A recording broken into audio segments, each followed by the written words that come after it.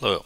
In this video I'll be helping you with the ALEKS problem type called Solving an Absolute Value Equation, problem type 2. We're asked to solve for v, and before moving on we have an absolute value equals a number, and just to check to see if there's no solution. Since the absolute value is equal to a positive, we should be able to solve the equation. However, if the absolute value would have been equal to a negative, say a -4, we could have stopped here and said there's no solution because the absolute value could not be negative.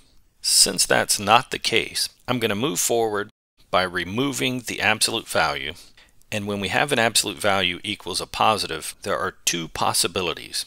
We could drop the absolute value and say 4v plus 8 equals 4, but the other possibility is that the value inside the 4v plus 8 equals a -4. So to remove the absolute value, we're going to have two possibilities.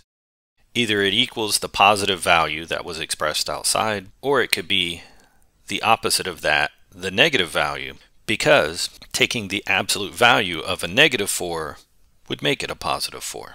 Moving forward with our two solutions here, we can solve the expression on the left by subtracting 8 from both sides.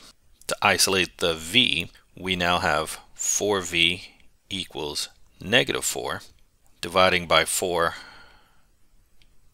the 4's would cancel on the left, leaving me v equals -1.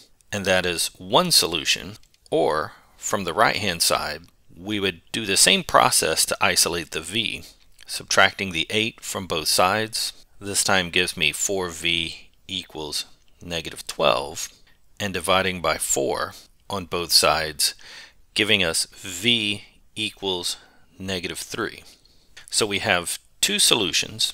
We would separate them by a comma when entering them.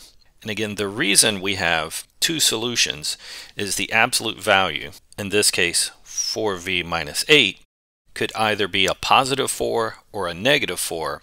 Either way, taking the absolute value would give us that +4 that it's being set equal to.